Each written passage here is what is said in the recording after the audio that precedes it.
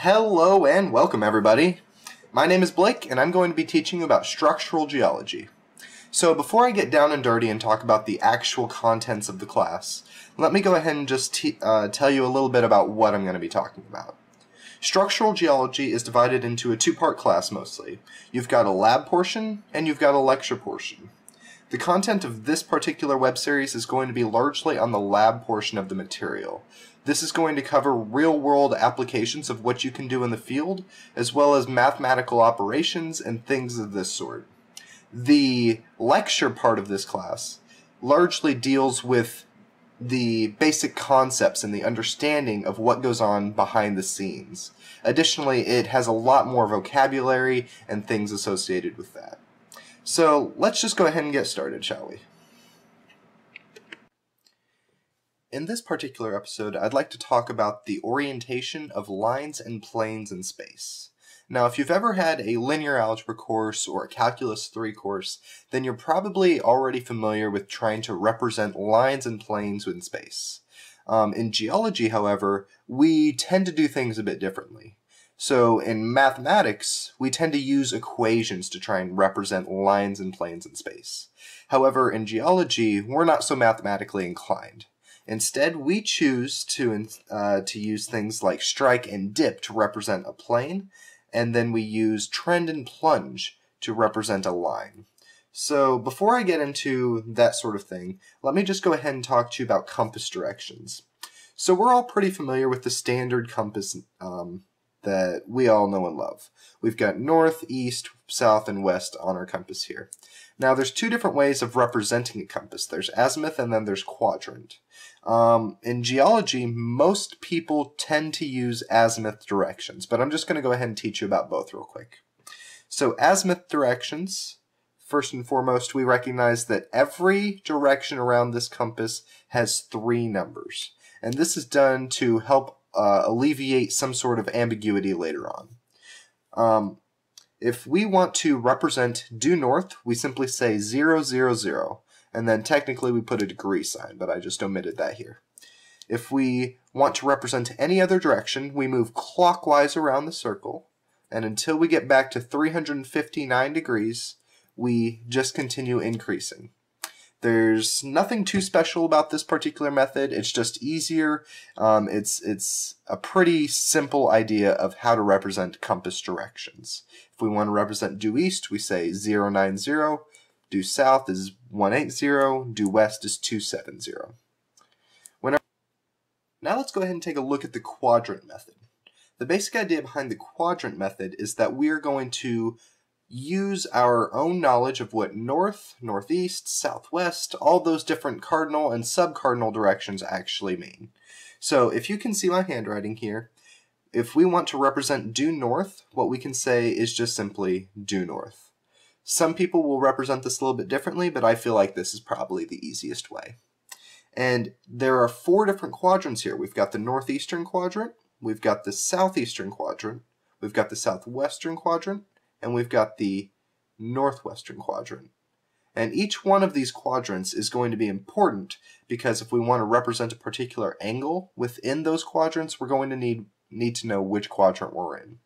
So I've represented 4 different particular diagonal angles here, and these are all going to be the basic idea of what we're going to be doing. So if we want to represent 45 degrees, like we've done over here, instead of just saying 045, what we're going to do is we're first going to look at either the north direction or the south direction, and then head either east or west from that direction to figure out how far away we are. So if I want to represent 45 degrees east of north, then what I can do is I can start at north, I will head 45 degrees towards the east, and then I've met my angle. And the way that I say this particular thing is north 45 degrees east. And then if I want to represent a slightly larger angle, I could say north 50 degrees east, and etc. Whenever we get to due east, this can be represented with 2 angles. We could say north 90 degrees east or south 90 degrees east. Alternatively, it might even be easier just to say due east. The same thing goes for the western angles. If I want to go in this case 225 degrees, what I can instead do is I could say south 45 degrees west. And this will also give me the same angle.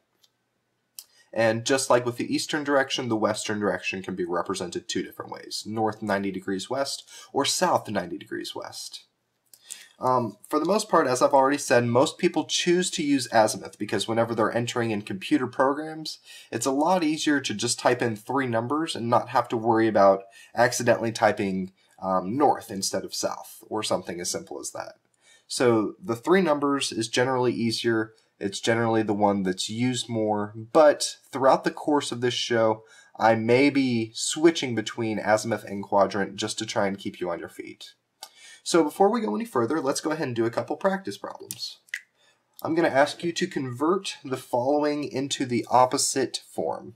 So I'm going to first of all give you some quadrant directions, and I'm going to ask you to convert them to the azimuth method. So we've got north 37 degrees east and south 50 degrees west. So go ahead and pause the video if you need. Take a couple seconds, try and figure out what these would look like in the azimuth method. Alright, so here are our answers. North 37 degrees east simply translates to 037 degrees. And then south 50 degrees west translates to 230 degrees. So if we think about this, if we first of all look at north 37 degrees east, I would start at north and I would head 37 degrees east, and then I would land about here. If I look at this same angle over on the azimuth compass, this is going to be about 037. Whenever I look at south 50 degrees west, I start at south, I head 50 degrees west, I end up right about here. And then if I look over here on this compass, this is going to be 230 degrees. Alright, now let's go ahead and take a look at the opposite way around. I'm going to give you 2 azimuth coordinates, and I'm going to ask you to convert these to quadrant coordinates. Alright, so the first one is 095, and the second one is 325. Alright, so go ahead and pause the video and try to convert these to quadrant. Okay, the answers for this one, we have south 85 degrees east and north 35 degrees west. Now, if you haven't got this, go ahead and try and take a look at these 2 compasses again. Try and figure out where your mistake was. If you need to, go back, rewind the video, and work again. But as long as you got this down, you've got the basic idea behind the compass. So let's go ahead and move on to the next part. Next, I'd like to talk to you specifically about lines and planes in space. So first, we're just going to be talking about planes. If you take a look at this first picture, what you're going to recognize is you're going to have this horizontal plane here, and it's intersected by this diagonal plane that is green. So we are trying to analyze this particular green plane. We're trying to figure out what is its orientation in space. Geologists use strike and dip in order to figure out what these things are. So the strike is going to be a horizontal line that occurs at the intersection of the horizontal plane and the plane of interest. In this case, this is the red line. And so the direction that this red line heads, north, east, south, west, or any direction in between, is going to be the strike of this plane. So in this particular example, this goes due north, because you can see this red line is heading in the northern direction. But what we can also tell is that it's also heading in the southern direction, right? because it's a line. It extends in both directions. So it extends both due north and due south. In geology, we tend to use this thing called the right-hand rule. So basically what the right-hand rule says is if you point your thumb in the direction of the strike, your index finger will point in the direction of the dip. The dip is going to be the downslope direction. So if you can imagine yourself pointing in the direction that this plane dips, then you are going to then recognize that your thumb has to point north. Another way to think about this is that the dip angle is going to be the dip direction is going to be 90 degrees clockwise from the strike. So if I have the strike at due north, then the dip direction has to be 90 degrees clockwise of that, which is going to be exactly due east, or in this case, 090. Alright, and so the dip angle in this particular example is approximately 60 degrees because the dip angle is determined by the angle between the horizontal plane and the plane of interest. And in this case, it is 60 degrees, right about there. Most geologists don't make a determination between the dip direction and the dip angle. They simply will say dip and expect you to recognize that the dip direction is going to be exactly 90 degrees clockwise of the strike.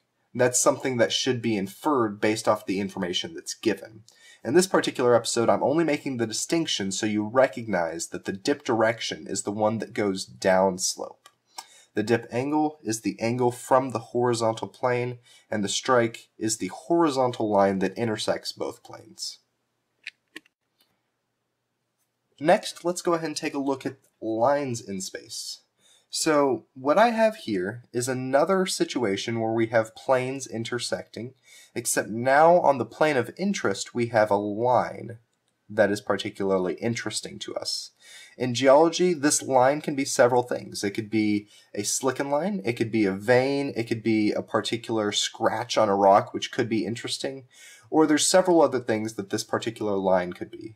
And recognizing the direction and the orientation of this line in space is absolutely crucial to several geologic implications. So, first and foremost, let's try and figure out what this picture is actually doing. Imagine that we have this box here, right? We've got a box that's got a plane that goes through it. These blue lines represent that plane. The top edge of this box right here is horizontal, as is the bottom edge. The plane goes diagonally through this box, and it's got this line right here at the intersection, or at the crossroads of this orange and blue line. Right there. That's the line of interest to us. In order to classify this line, we use two different terms. We use the trend and we use the plunge. The trend of the line is going to be the projection of this line onto the horizontal plane, in this case the top edge of the box. So imagine that we're looking at this box from above, alright? And whenever we're looking at this box from above, we see this line on the plane. And we can only see the trend of the line. We can't see how far it actually dips downward because we're looking at it directly from above. The direction that we see is the trend. And in this case, the trend is going at approximately 200 degrees if we maintain this sort of this sort of compass. So 200 degrees, that's just a little bit west of south. Alright?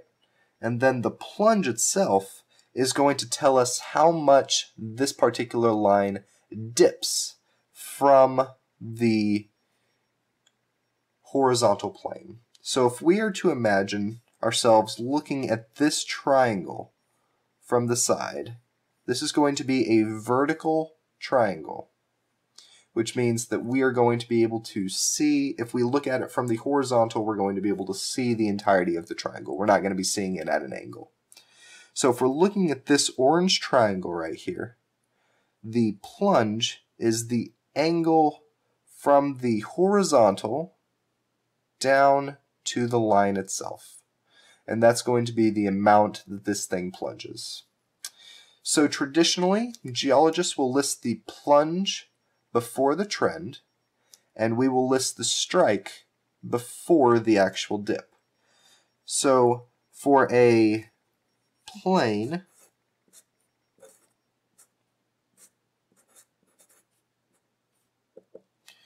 an example of a classification, or an example of one sort of plane, could be 0, 4, 0, 30 degrees.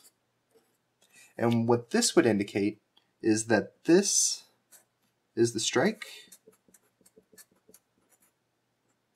and this is the dip, and this would be all the information that we need in order to actually classify a particular plane like this. Note that I just say the dip here. This is technically the dip angle, how much the plane actually dips below the horizontal. Again, the dip direction is inferred. For a line, most geologists have the convention of listing the plunge before the trend, and so this is a little backwards, but what we would say is 30 degrees 200 for this line listed here. And so this is going to be the plunge, and this will be the trend.